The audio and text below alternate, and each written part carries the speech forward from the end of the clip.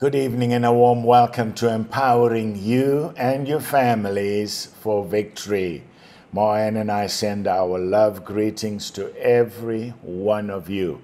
I trust that you all had a great weekend, and this is a wonderful Monday evening. Praise the Lord Jesus. God is a good God.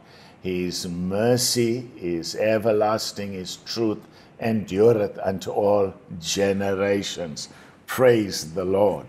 Tonight I want to speak to you for a few minutes and pray for you. And I want to speak to you about world overcoming faith. World overcoming faith. The word world is from the word cosmos. It's an interesting word. It's a broad word. In John 3:16 is the verse of scripture that I got saved on. And when I got saved, I thought that the word world there, God so loved the world that he gave his only begotten Son, that whoever believeth in him should not perish but have everlasting life. In the beginning, I thought that that word just meant people. But as I studied the Word of God, then I saw in the Bible that the word world is from the word cosmos, and it does mean people, but it means more than people. It means creation, and it also means the systems that God intended to govern humanity and creation, which is the kingdom of God system. Now, through the fall of man, Adam, the first Adam, created high treason, and he committed high treason, and he handed it all to the devil, and the devil became the god of this world. Then God so loved people, creation, and systems that he sent his Son to die for the world and redeem the world. Now we know we are living in the resurrection side of life and the ascension side of life. So we are ruling and reigning through Christ. Praise the Lord. And so our destiny is to overcome whatever the devil has infiltrated into the world, because the world belongs to God, and God gave the earth to man. And so that is why we are here, to enforce Jesus' victory and enforce Satan's defeat through faith in the Word of God, in the name of Jesus. Hallelujah.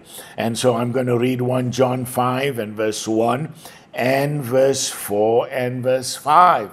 Verse 1 declares, "Whosoever believeth that Jesus is the Christ is born of God." So, if you believe that Jesus Christ is the Messiah, the Redeemer, the one who came to redeem all that was lost, then you are born of God. As soon as you believe that Jesus Christ is the Messiah, you are born of God.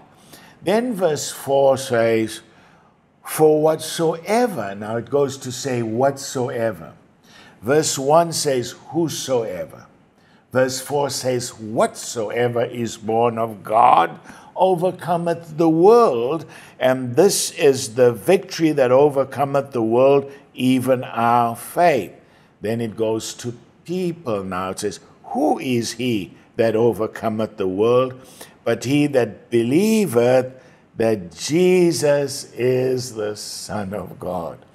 So the Word of God is so powerful and so beautiful. First of all, when we believe that Jesus is the Christ, we believe that Jesus is the Son of God, God guarantees us that our destiny is to overcome the world.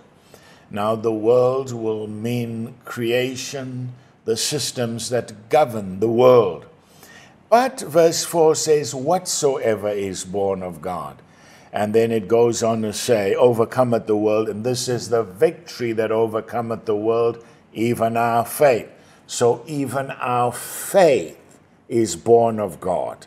And our faith has the ability to enforce Jesus' victory, has the ability to enforce Satan's defeat. Praise the Lord Jesus. Now, in John 16 and verse 33, Jesus said, these things I have spoken unto you, that in me you might have peace. Wholeness. There's wholeness in Jesus Christ. Shalom. Nothing missing, nothing broken. In Christ is total life, prosperity. But he says, in the world, you will have tribulation, you'll have trouble. But then he tells us what to focus on. He speaks about our emotions, our thoughts. He says, be of good cheer, I have overcome the world. Can you see the connection here? We are born of God. We overcome the world. Our faith is born of God. Our faith overcomes the world and gives us victory. But here the scriptures say that we can be of good cheer even in troubled times in the world, because our sufficiency is in Christ. Our contentment is in Christ. We are not looking for contentment in a comfort zone of situations. Our contentment is in the one who overcome the world, and our faith links us onto and into and through the one who overcame the world, and that makes us world overcomers. Philippians 4, 6 and verse 7, be careful for nothing. You cannot be gripped with worry and be joyful at the same time. It just doesn't go. So he says, be of good cheer. I mean, you're going to be happy. You're going to be joyful. But he says here, Paul says in Philippians 4, 6, don't let worry. Be careful for nothing. Don't live a worried life.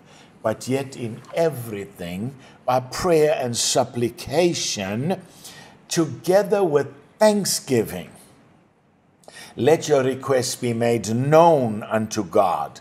Then there it is, and the peace of God, the shalom, the wholeness of God, the total life prosperity, which passeth all human understanding, will keep your hearts and minds through Jesus Christ.